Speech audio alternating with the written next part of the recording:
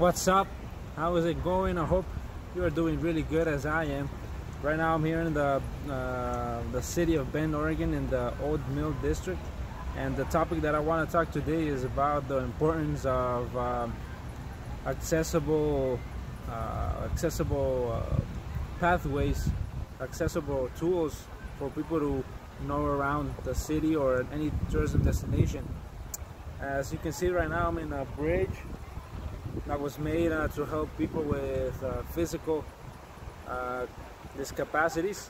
For example, here you can tell about this signage that it says it's not accessible. It's accessible for those people, but you can see that it also has Braille language, which is very important for people who can't see to understand what they are going through.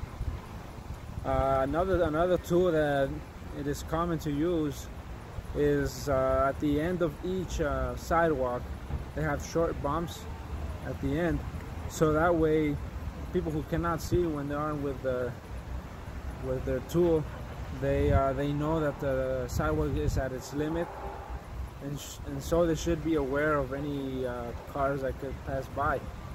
So that is another interesting tool that needs to be implemented, in, if possible, in every tourism destination. That way it is more inclusive to the whole community, because if